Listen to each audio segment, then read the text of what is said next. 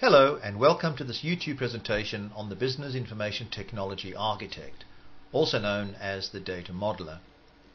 My name is Charles Richter and I'm the Principal Consultant for Repose Pty Limited. In my introduction to the Information Architect, I mentioned that I'd be delivering this presentation on the responsibilities of the fourth category or class of Information Architect. In this presentation, I'll describe the responsibilities, inputs, processes, outputs, and skills, and an example of the deliverables of the Business Information Technology Architect or the Data Modeler. So what is a Business Information Technology Architect? As I could not find any reference to those words anywhere on the net, I decided to start my search by using the words Data Modeler in a Google search and found the following Wikipedia reference.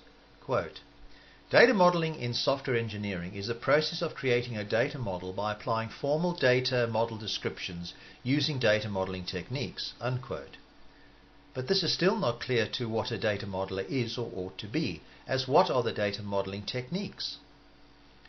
As I see the Business Information Technology Architect and the Data Modeler as one and the same concept, I should define them by their responsibilities, skills, inputs, processes, and outputs.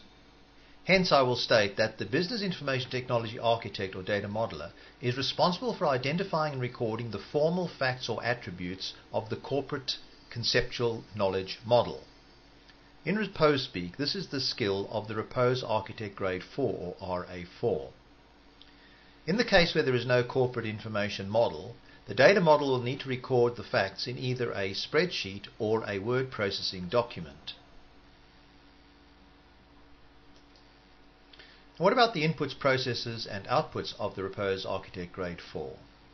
Ideally, the input a data modeler needs are the knowledge model produced by the Repose Architect Grade 2 and the prioritized systems model produced by the Repose Architect Grade 3, as well as the existing documents, reports, databases, data structures, transactions, and such like.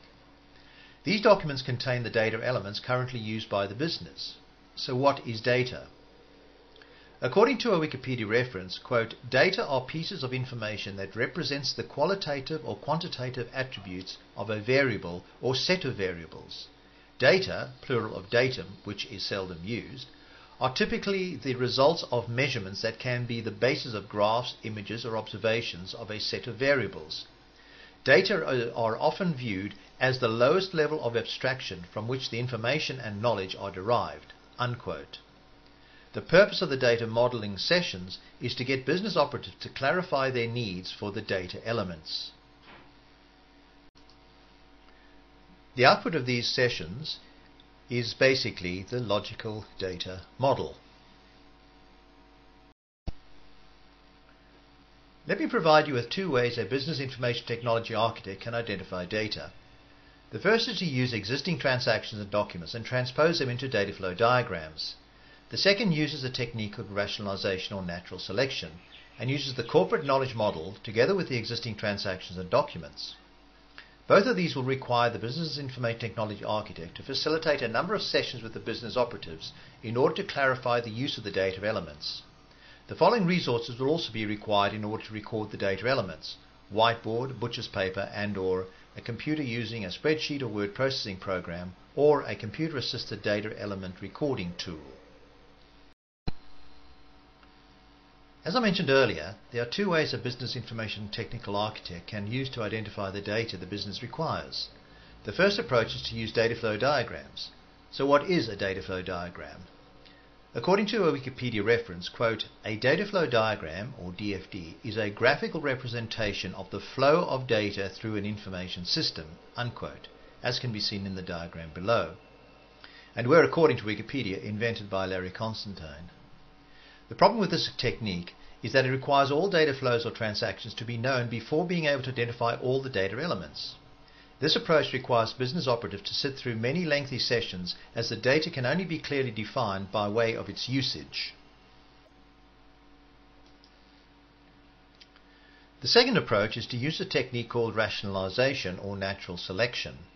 Using this approach, the data modeler will reference the conceptual knowledge model developed by the Repose Architect Grade 2 and the prioritized systems model developed by the Repose Architect Grade 3, as well as any documents available to them. However, as the corporate conceptual model provides the data modeler with a hierarchy of entities, and as the system priorities provide the focus as to which entities to use, the data model or Repose Architect Grade 4 is able to facilitate focused sessions with business operatives. During these short, no longer than 30-minute sessions, the data model will assist the business operatives identify and define the attributes by placing them in their rightful entity. For example, when focusing on an entity called birth certificate, the natural attribute named a person's date of birth would be discovered and recorded accordingly.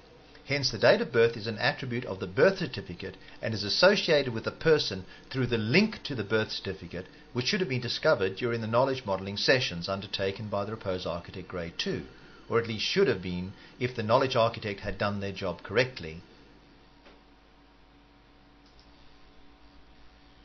This is an example of a screenshot taken from Casper, or Computer Assisted Strategic Planning and Reasoning Engine, that I had to write in order to support the Repose technique. It shows the birth certificate entity with the three attributes, namely the primary key, which ensures the uniqueness of each birth certificate, the attribute called date of birth, and the foreign key, which links the birth certificate to its appropriate person. As soon as the Repose Architect Grade 4 populates the corporate data model with the attributes, the output, namely the attribute list, is ready to be passed on to the next information architect, namely the logical database designer. This is an example of a deliverable developed by the Repose Architect Grade 4. Unfortunately, due to the constraints of YouTube, the font size I'm using may make the reading of this very difficult. However, we run an online training course for the Repose Architect Grade 4 and provide a number of case studies of knowledge models to help with the identification of the attributes. It can take between 7 and 14 hours to train an Information Architect Grade 4, and this includes the use of the Casper engine. It should be noted that this deliverable provides the input into the database design phase, and using the corporate conceptual knowledge model, a competent Repose Architect Grade 4 should not take more than 2 weeks to fully populate a corporate conceptual model of between 350 and 500 entities. In closing, I'd like to thank you for viewing this presentation. The PDF is available for a small fee should you want to assist us further the aims of repose.com and especially repose.org. You can find the aims of repose.org on www.repose.org. You can reach me by sending an email to charles.richter@repose.com. As I mentioned at the start of this presentation, I will be creating presentations covering the responsibilities, the inputs, processes and outputs, and possible examples of the output for each of the remaining Information Architect grades, namely the Information Technology Architects Grade 1 and 1 through 6, as well as the 2 Test Architect grades. It may take a while for me to complete all the presentations, so please bear with me. If you're eager to pursue a presentation of a grade that I'm not yet ready to post, please visit our site www.repose.com, select the Quick Links drop-down menu and select Repose Architects.